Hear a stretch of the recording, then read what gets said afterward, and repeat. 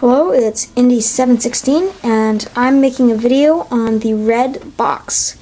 You've seen this box a couple times in most of my reviews, in a stack with two other boxes, and in a few reviews I've used it to prop up the camera and stuff like that.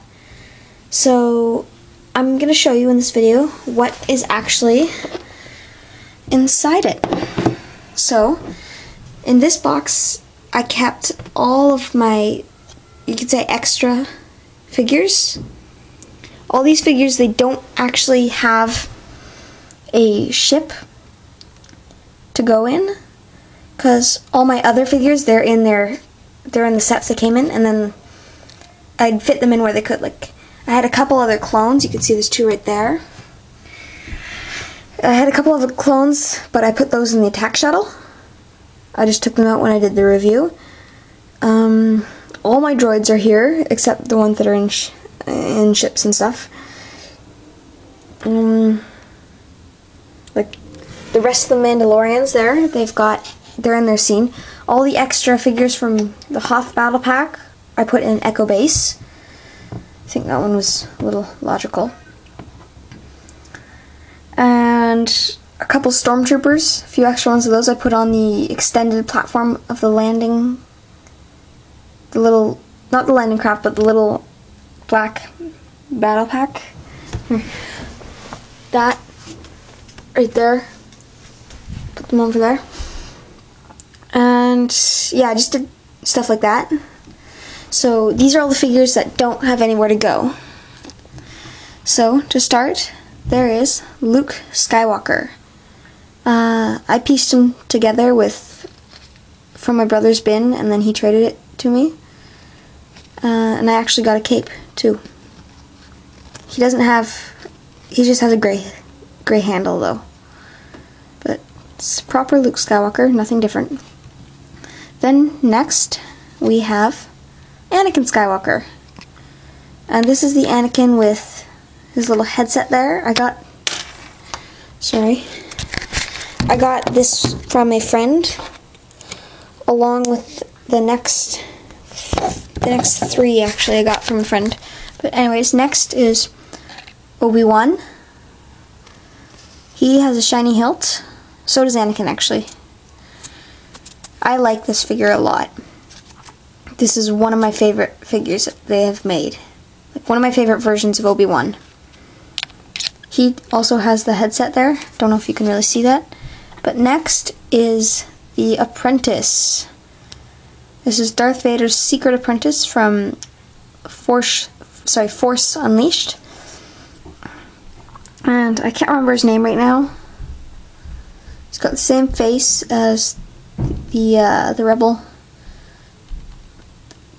soldier in Battle of Endor. I know I made a mention of him in that review. Nothing on the back. You can see his shirt's kind of ripped. Next is battle damaged Darth Vader without his headpiece, unfortunately. My friend didn't give me that. I don't know. He didn't have it.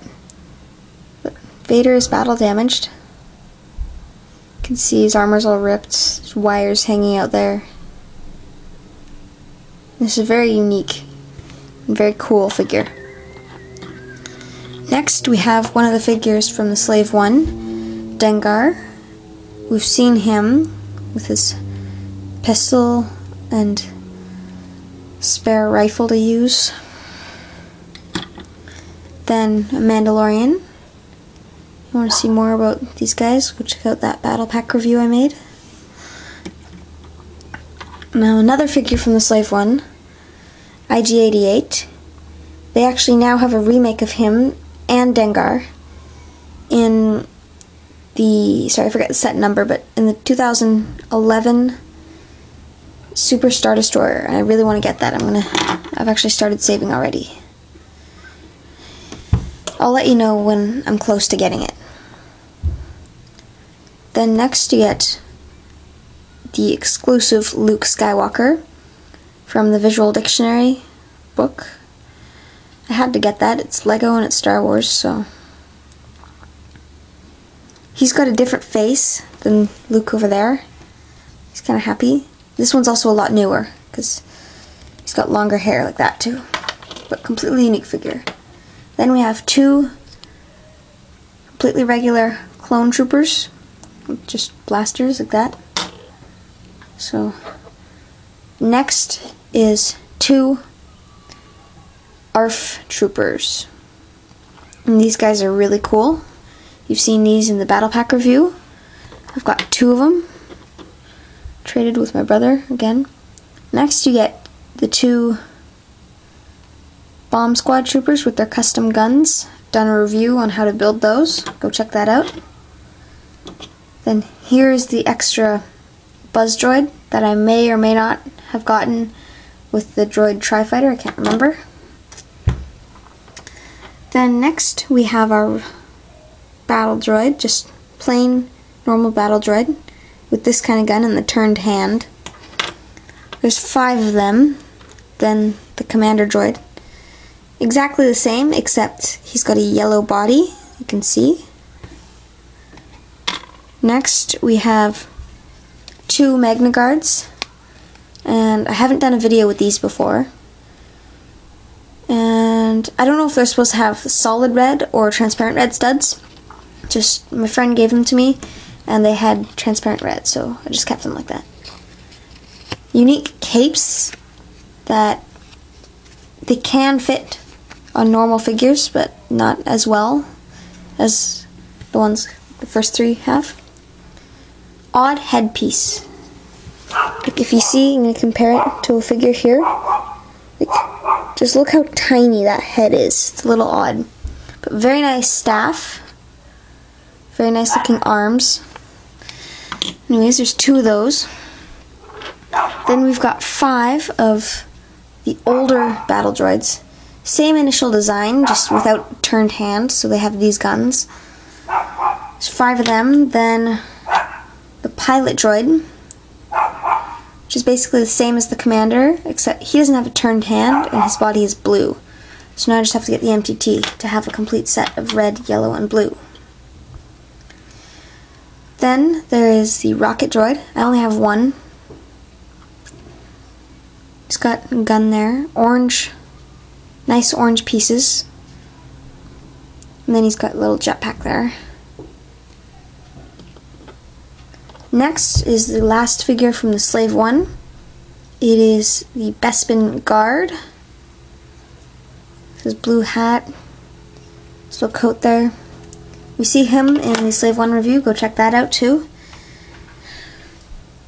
Next is this guy. I think his name is Thiessen. Same as in the Freako Speeder, because it is from the Freako Speeder. Next is another figure that my friend gave me, Juno Eclipse. She came in the same set as these guys right there. She's got nice, unique torso,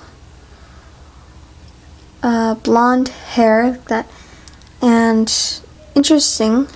She's got like her hair, part of her hair printed on, so it's very unique. I don't see that very often.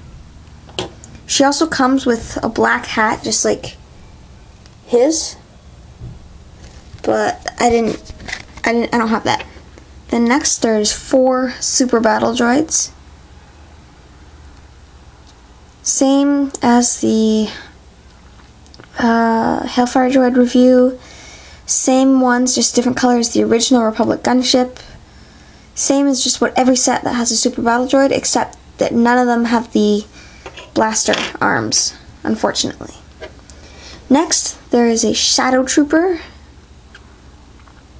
This is the one that used to be on the platform I showed you earlier, that Stormtrooper transport, but then I got another Stormtrooper, so I switched him out.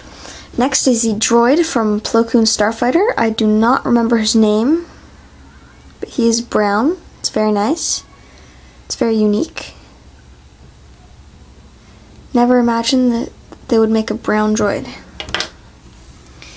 Then next is Anakin Skywalker as a kid. No clue where I got him. I can't remember at all. but I've had him for a while. So he's very nice. He's got his puffy hair.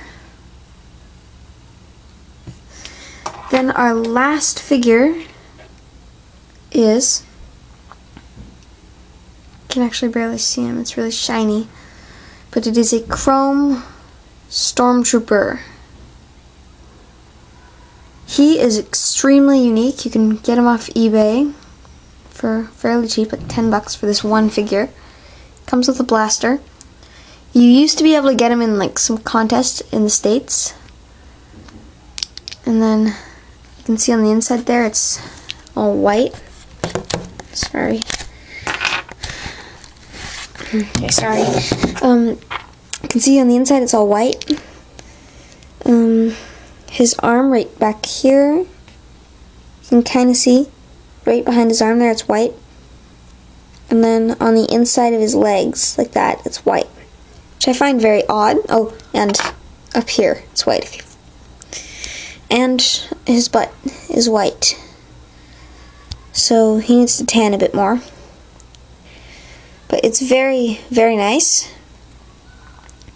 You could use his parts to start building a completely chrome I can't remember the name right now, sorry, but the silver protocol droid from the Phantom Menace. So that's it for the red box review. I hope you like this.